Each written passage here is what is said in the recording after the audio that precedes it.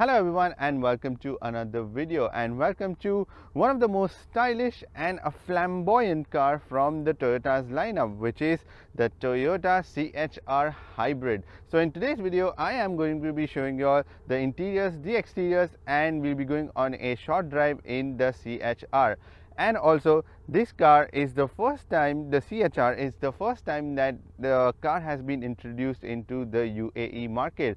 So this should be really exciting. Starting off from the front, you get big Toyota blue logo, which is for all the hybrids or the electric cars from their lineup, and a big bumper and a long one as well. And then you also get this black plastic trim which goes across the bumper and the meshed grille.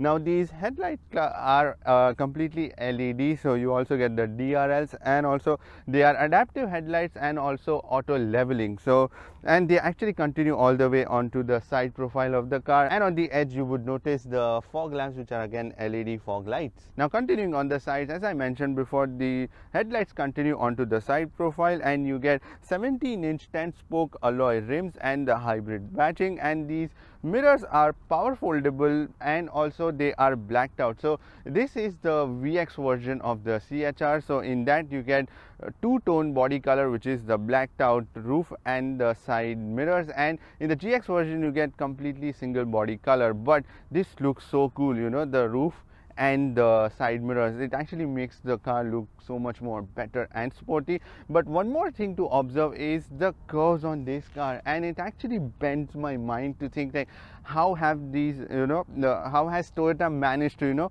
manufacture these panels, because look at this, there is like a big thick arch on the side, and also at the rear you would notice so many lines going around. And just not even that, check out the petrol tank. So that petrol tank also has like curve to it, so that is like engineering, like properly engineered. And you would also notice that there is no handle out here for the rear door, so that handle actually is out here mounted on the top side of the door, and it's actually pretty easy to use it also, like there is like big space for your hands to slip in and open them. So these doors are smart keyless entry system, and at the bottom you would find a big black trim which is actually pretty thick and actually makes the car look so much more broader from the side profile. And also notice how these rear tail lights are protruding out from the side profile and go all the way till the back. And also this spoiler, which is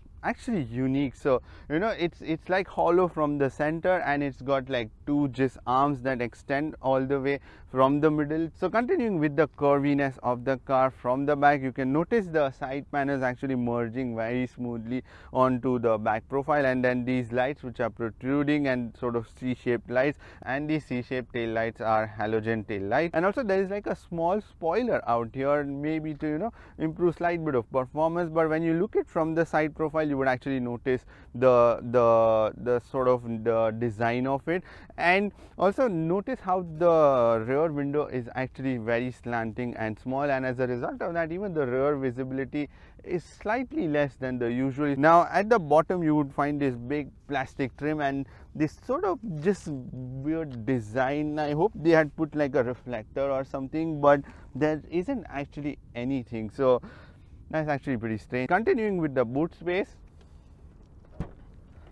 you get not much actually, and it's decent enough to put like a small bag. That's pretty much about it. But the reason that there is not much of a boot space is because they have given a spare wheel, which is a full-size spare wheel out here along with the toolkit.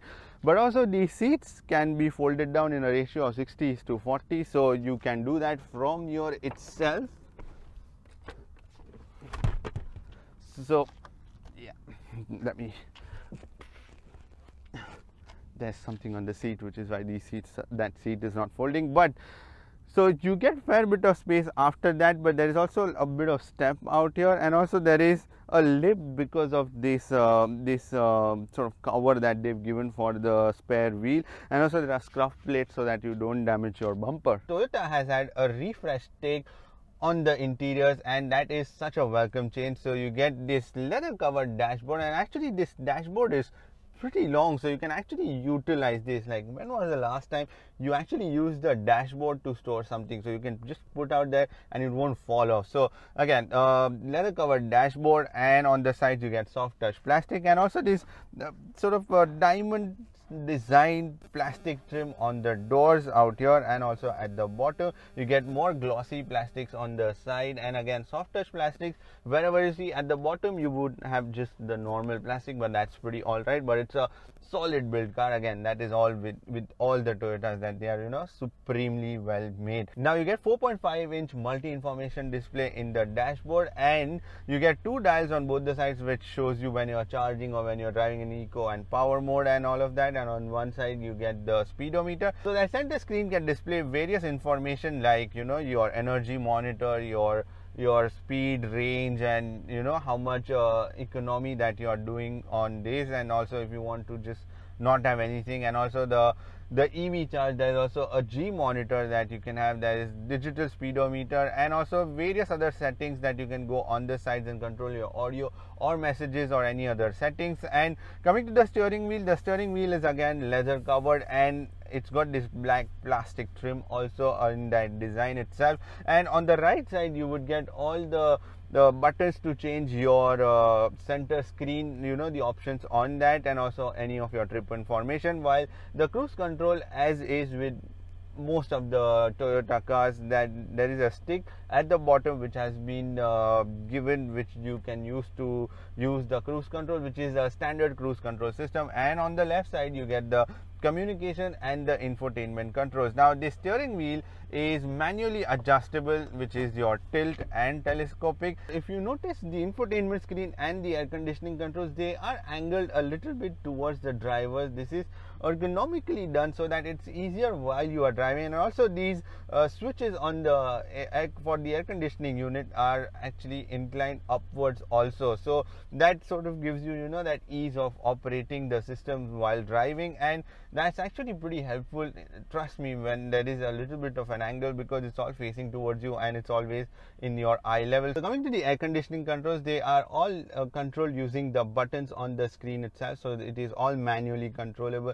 I am so glad that, you know, it's all button, but then there are some unmarked buttons on the display itself, so they are just color coded for the temperature. And then in order to change the fan speed and also the different circulation modes for the air circulation, there are these buttons which don't have any marking, so you have to memorize them before, you know, you start using them. On the sides you would find the big controls on both the sides for your eco mode control, the dual zone, and all of that. So the air conditioning system is a dual zone air conditioning system. Now coming to the infotainment screen, the infotainment screen is a 7-inch screen that is a TFT screen, touch screen, and then all the buttons are laid out on both the sides. Again, that's a typical Toyota thing to give you even the buttons, and that makes actually the usage quite easier. And then there are these volume and the scroll knob on both the sides, and these dials are also pretty quality dials. You know, the fit and finish has been pretty good on this car.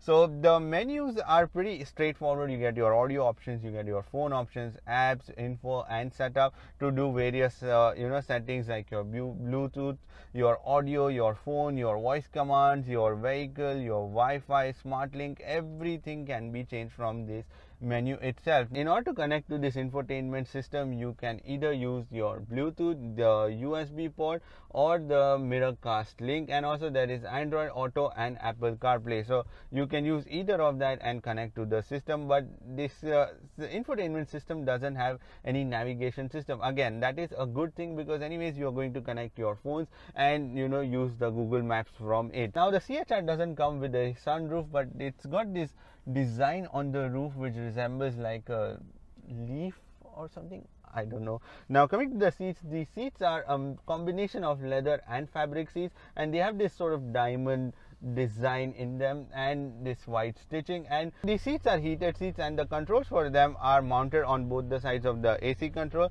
but for some reason they have the heated seat and not the cool seat. These seats are super comfortable and also pretty broad, and this car itself is very broad in the front, mind you, because it may look like a crossover sort of thing, but then this this still has the width, and also because of that there is space inside. Now these seats are manually adjustable, and the driver side seat has only the lumbar support, which is electronically adjustable. Again, that is a good thing, because I just prefer the manual seats because they are faster to operate and just work your way around. And also the passenger seat is again manually adjustable. Coming to the storage space, you can put like half a liter worth of bottle on the door cards. There are also 2 cup holders out here, and also there is a adjustable cup holder, the second one next to the center console, which has this sort of stand. So if you have a deeper cup, then you can use this, remove this and use that. So that is pretty clever thinking from Toyota also.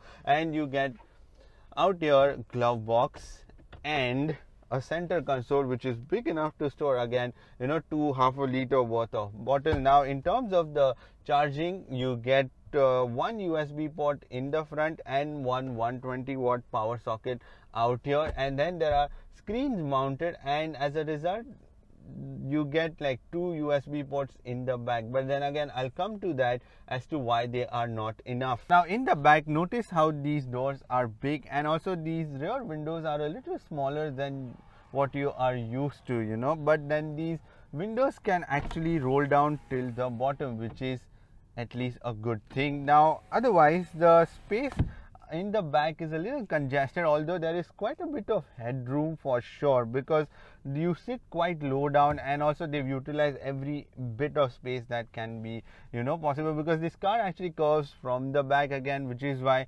there is still bit of headroom, but it's just sort of enough for 2 people, because in the center there is not much of a hump, but it may get a little crowded in the back if you have 3 people.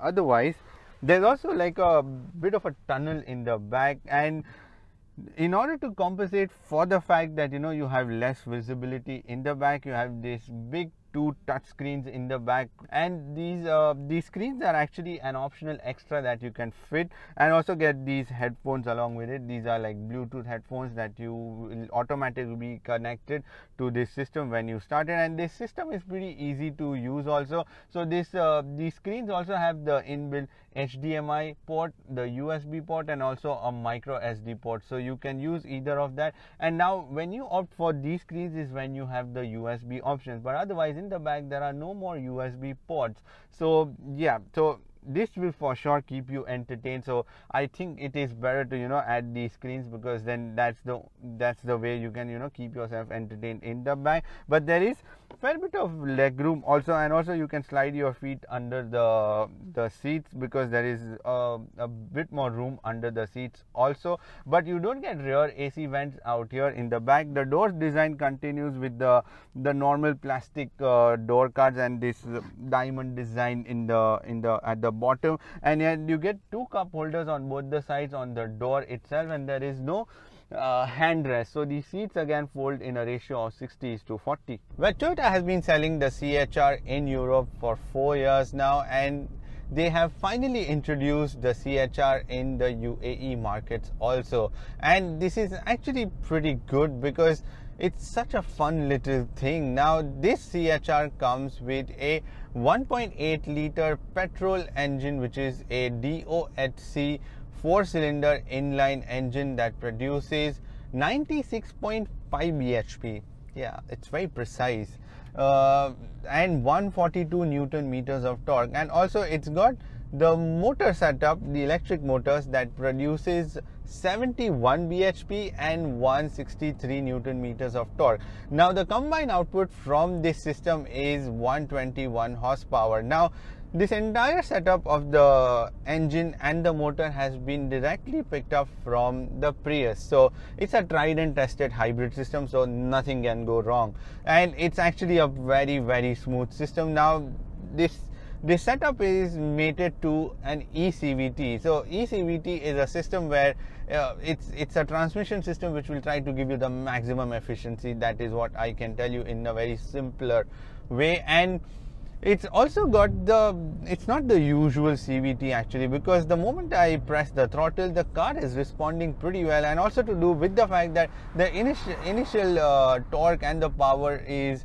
is a mixture of engine and the motor, so I get quite a bit of great acceleration off the line, you know, when I want. And also whenever I want power, there is the engine that is always there, and it's actually a fun little thing and very responsive actually. Now also there are various driving modes in the CHR hybrid, so in order to change those modes you have to go from your trip computer into the dashboard itself. So you can do that using the menu buttons that are given out here and change from, you know, the normal mode, the sport mode, and also the eco mode, which is in there. And also you can shift to a pure EV mode, but if the batteries are charged, then you can shift to that mode and drive for a few kilometers on the battery itself. There is also a B mode in the gear shifter, so that B mode is sometimes confusing and a lot of people would find it, you know, what that mode is. So that B mode is actually a low range setup where if you are going at on a steeper slope, then you can control the speed of the car, and also it changes the dynamics of a car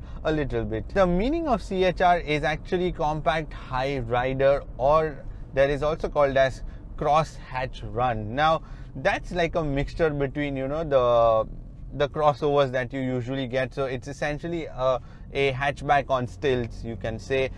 But in terms of the driving dynamics, it's pretty good. I mean, it's surprising because I usually found the hybrid setup to be, you know, a little bulky, although there is weight to this car, but it is sitting right at the bottom, and as a result it's been able to manage pretty well, you know, the stability. Now in terms of the NVH levels, also the car manages to do quite well, especially when you get off the line. You would actually not notice at all that, you know, you are being powered. So have a hear to, you know, when you just accelerate sort of from zero on just pure electric power.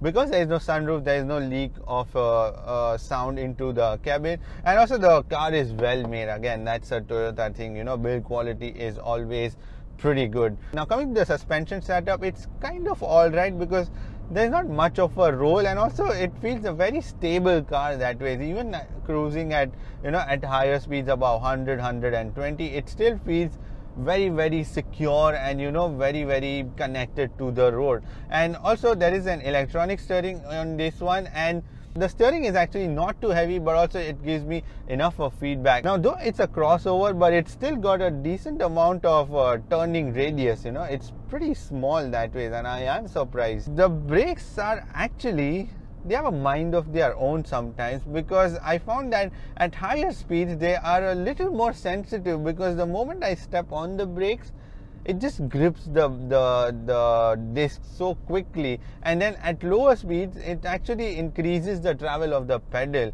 For some reason I found that, and I found it like a little bit of a, you know, thing to get used to, because usually you just are so used to of, you know, pressing the brake pedal throughout, like how you would operate normally, and especially at high speeds, because if there's a sudden need of, you know, if you slam on the brakes, this may, you know, quickly just start that braking action the moment you step on it. Now coming to the safety systems, you get standard safety systems, 2 front airbags, 1 for the driver and the passenger. There are 2 side airbags again for the driver and the passenger. There are 2 curtain airbags, so there are 6 airbags. There is tire pressure monitoring system. There is also vehicle stability system, which is again your traction control. There is also electronic brake distribution. There is also emergency brake assist. There is also hill hold assist. There is also a single camera system, and the output from that is pretty decent, I would say, even though the screen is TFT, but it's pretty bright and crisp and clear. It's also got the child isofix points in both the rear seats. So in terms of the safety systems, it's pretty loaded, and it comes with all the standard systems that you find in any other car. So the Toyota CHR hybrid has got a very distinctive styling and also bold personality. I mean, look at it, like especially the rear view, you know, that rear quarter is one of my favorite views because it's got so much going on, you know, the curves, and I mean it's just the way to design these cars. It's a fascinating thing, and I'm glad these cars sort of exist, you know, in the market and as an option for us as a buyer. And it's also got those eye-catching angles, you know, sharp lines, and it makes it such a unique car in its own way. And the base model of the CHR starts from 86,000, and the VX version, which is this particular one, comes in at 94,000 dirhams. And I mean, I get the point that, you know, it may sound a little bit pricey, but it's still not a bad deal because you get a really fresh looking car from this. And also the hybrid system, because the hybrid system gives you a fuel economy of 17 to 18 kilometers per liter, although the claimed is 23, but you can actually push the car to, you know, get up to like 19 for sure on longer runs. And that is like, wow, amazing. You know, this is what you get for the price that you pay. And the CHR also has a 43 liter fuel tank, and as a result you will have like anywhere between 500 to 550 kilometers of range. If you ever achieve 20, please let me know in the comment section. I would love to know how did you do that. Anyways, that is pretty much it for this video. Give it a thumbs up if you liked it, and if you want to subscribe to my channel, then click here, and if you want to watch more videos, then click here. I shall see you in the next video. Bye bye and take care.